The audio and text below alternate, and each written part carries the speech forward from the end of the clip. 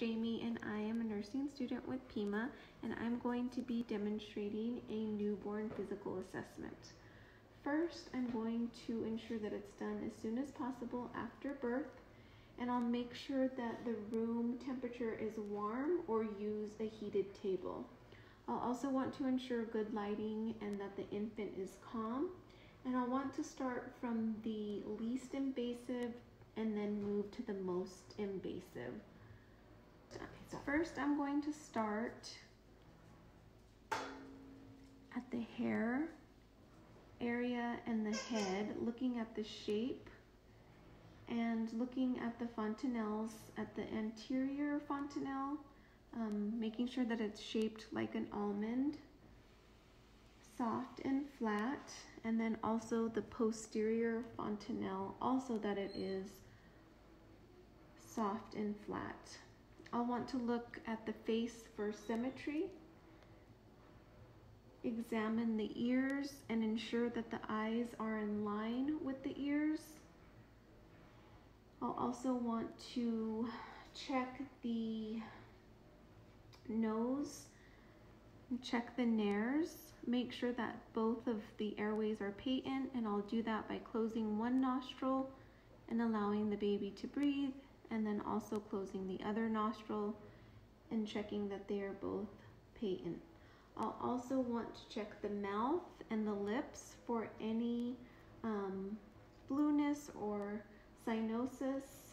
I'll also want to check the gums and the mouth. Also checking the soft palate to make sure that it is intact in the roof of the mouth. And also at this time, I can also check the sucking reflex. I'll also check for the tongue and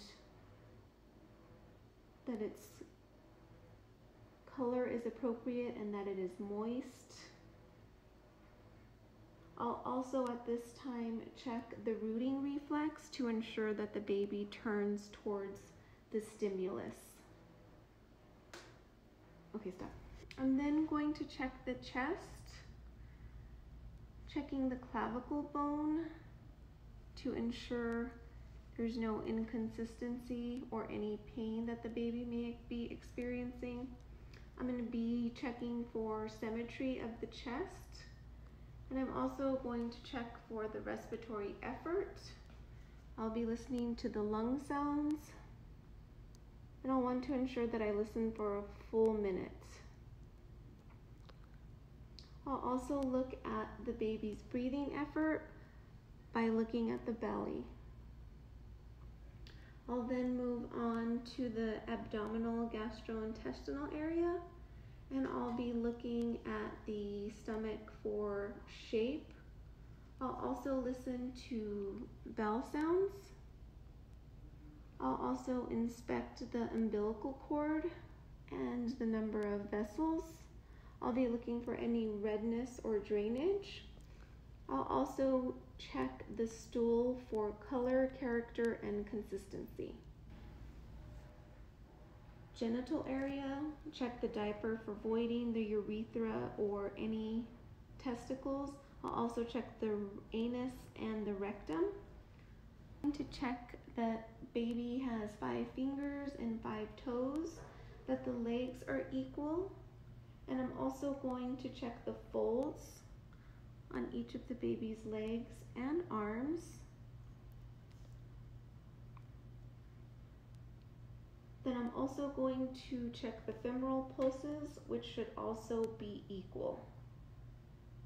I'm also going to check the hip placement and ensure there's no cracking or any sounds being made as I move the hips. Okay, stop. I'm going to start checking the baby's reflexes. I'm going to start with the Moro reflex, which I will hold the baby's arms up and ensure that they retract. I'm then going to check the neck and see that it has good range of motion. Also check the arms and ensure there's good range of motion there, as well as the legs, good range of motion here. I'm also going to check the motion grasp and ensure that the baby is grabbing my finger, as well as look at the grab reflex on the toes.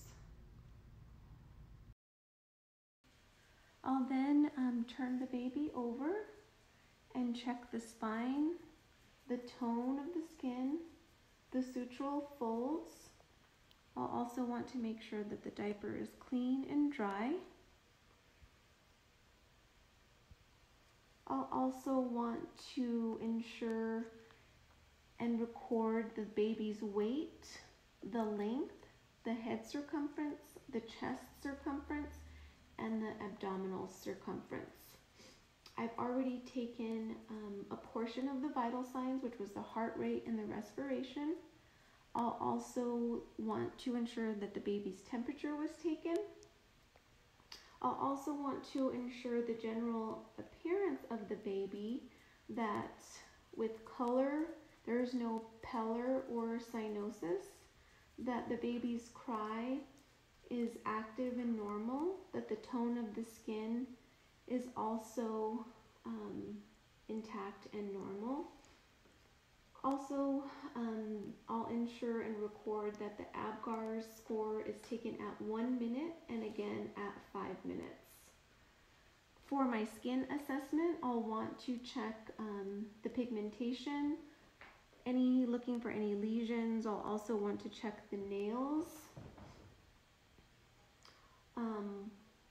I'll also be looking for anything that's abnormal.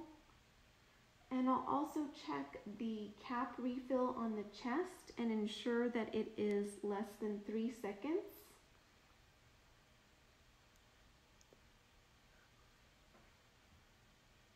Also check the baby's maturity, and then that will conclude my assessment. I'll make sure that the baby has a clean, dry diaper on, and I'll also want to ensure that the baby is comfortable, and I will wrap the baby back up